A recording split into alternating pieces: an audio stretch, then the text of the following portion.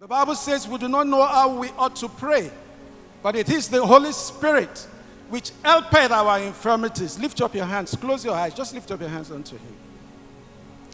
Your life cannot continue to grow in circles. The time has come for you to move forward. Look at all the prophecies that came upon this house. God is ready to move. God is ready to perform. But then you must be in the mix with the Lord. Father, we lift up our hearts to you. The Bible says the entrance of your words brings light. And it changes us. You send your word. You heal us. And you deliver us from all destruction. Father, everything that has destroyed our prayers, they go this morning in Jesus' name. And in their place, oh God, we receive the unction to pray. The mantle of prayer falls upon this house in the name of Yeshua the Messiah. We receive for each individual with hands lifted up the transformative power of God that gives access. The Bible says things your eyes have not seen, your ears have not heard, things that have not occurred, could never even occur in your heart, God has prepared for you. Yet you wallow. But from this day, in the name of Yeshua, we take on that spirit in the name of Jesus. And we are like arrows in the hands of our God that it fires straight to the bullseye of targets in the name of Jesus. The Bible says before you call upon him, he will answer you. So shall it be for each and every one under the sound of my voice. We go in this mantle and the glory of God shall be seen in our lives. In Jesus' name. Then please point your hands onto Pastor Wale and Pastor Laolo. I don't know how to pray for them, but the Spirit will help us. So just pray in the Spirit for them. Mesekeli handa sukla hila mahala handa subrahida. Ilika mahala handa subrahila mankanto sebelede hindush. Yili hanka sata mali anketuri mali manda zuble hinda zu kalima mukrahila nda zu tebele senda. Yahuzen toli kidili handa zukra mahanlanda zanta bakaya. I'm hearing the word another face, a new season, a new beginning. Mesukelila mukrabulu sanda yalu katuma din landa zundeli kramunde zeteheya. Imakuli mandan zontole krulinda zataya. Father, we thank you. The Bible says the giftings and the callings of God are without repentance. The Bible says, have you called, will you not make it come to pass? Thank you for how far you have brought your children, O God. Father, again, we thank you for the new door that is opened unto them. And Lord, we bless you because when you open the door, you make a way for the entrance.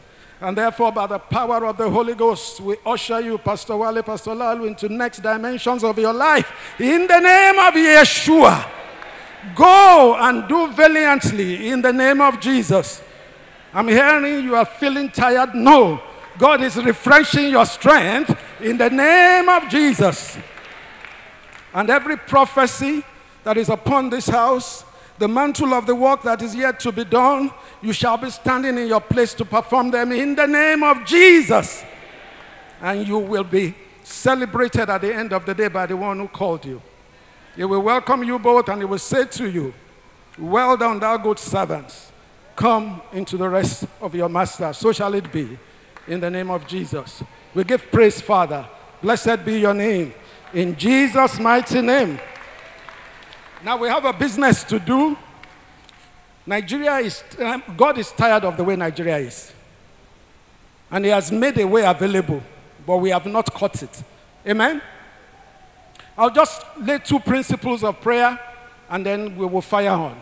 The first one, the events of the last few days show us that we have right at our doorsteps venomous enemies who are ready at every slight provocation to kill, to steal, and to destroy.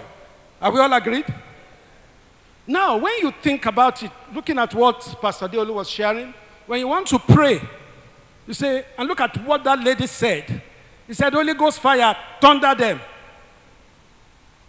That is, the lady that was murdered. Amen?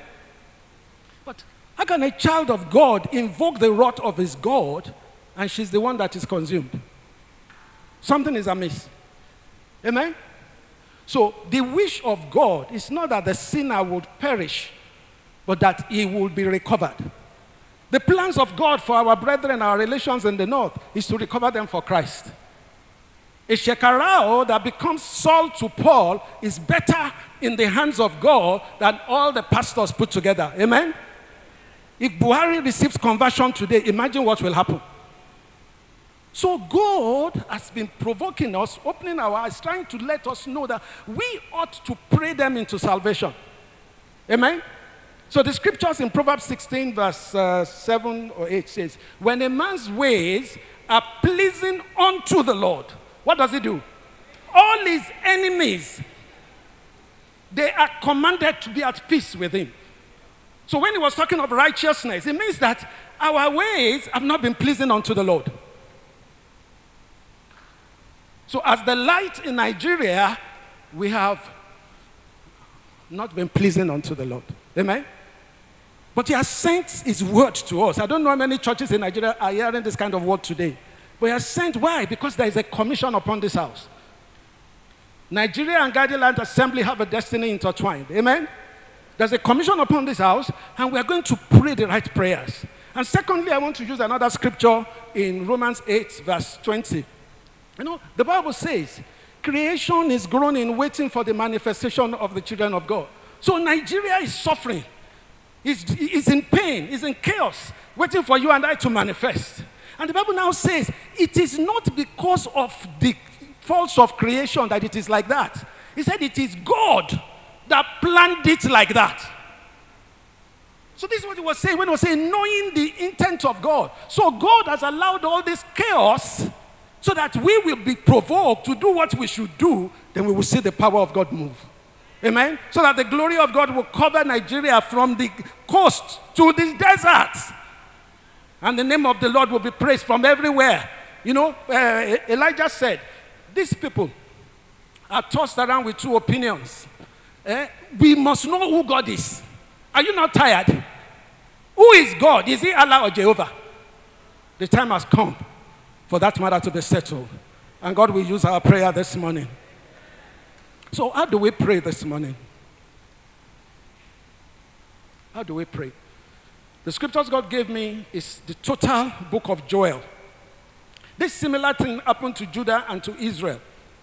So they had neighbors, relatives that were dealing with them the way we are being dealt with. They became unto them terrorists, oppressors, killers, murderers. They wasted their crops, they wasted their resources, and they were virtually, and God said, this mighty army, in Joel 2, he said, it is the orchestration of God. Can you imagine? So this thing going on, we think it's the devil doing it. It is because we have slept on the Lord. Amen? He wants to wake us up. So first thing, lift up your hands to him and say, God, recover me from my slumber. Recover me from my blindness. Recover me from everything that has stolen me away from your will. Establish me in your righteousness. Give me eyes to see what you see, to hear what you say. Jesus said, I did nothing save that which I see my Father do. How can we be praying? How can be millions of us are praying over Nigeria for the last 20 years and there's no change? It's because we prayed amiss. But now, God opened my eyes to have understanding. And upon this house, in the prophecy said, it will be like a mantle will fall upon us. As the children of Issachar, we will have understanding and we will know what to do. So let that mantle fall upon you in the name of Jesus. What do you pray about now? No longer fire catch them. Father, let them have the Damascus experience. Amen? Stephen was being stoned to death. And in the leadership of that team was a man called Saul. And they were stoning Stephen. And Stephen cried out unto the Lord. He said, Father, leave not this in their account. Have mercy upon them. They walk in darkness. They don't know what they are doing. And immediately on his journey to Damascus, the one who led the team of the Marauders became the greatest apostle of God. So shall God do with Nigeria. In the name of Jesus the Christ. My time is going. But I have a lot to say, but I'll just round up. Please lift your hands up with me. Father, we thank you that this is the day of provocation. It is the day, oh God, where we no longer praise, but Christ prays through us. For the battle is the Lord's. Nigeria and all that are therein are yours. From the ones we call the unbelievers, the ones who are our northern brothers, you have loved them all with an everlasting love. Your plans for them is that they will not be destroyed, but that they will be saved. That the entrance of your light will take the veil that covers them from knowing and seeing you. And therefore, we stand in agreement with your will over the northern parts of Nigeria that do not know you. We say the veil be removed in the name of Jesus. We're asking for the Damascus experience for the leaders of their team. A personal encounter with you as the way you did with Saul on the way to Damascus. Do with as many as you have identified in the name of Jesus. That they will no longer be tossed about in deceit by the devil about who is God. Settle this matter once and for all, O God. And let there be peace in our land in the name of Jesus. And Father, as we round up, for as many as are called of your own, the Bible says we are the light of the world. We are the salt of the earth. Nigeria, we are your light. Nigeria, we are your salt. We rekindle, we submit to the Holy Ghost. Rekindle our light in the name of Jesus. And where we have lost taste, where the savor of Christ is not in us, Father, reconfigure us in the name of Jesus. Father, the scripture says, no longer I that lives, but Christ that lives is now that lives in me. And the life I live now, I live by the faith of him who loved me and died for me.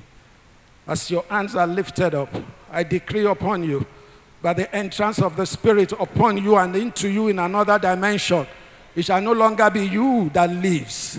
You are crucified with Christ, and now Christ shall be made known in you in the name of Jesus. Thank you, precious Father.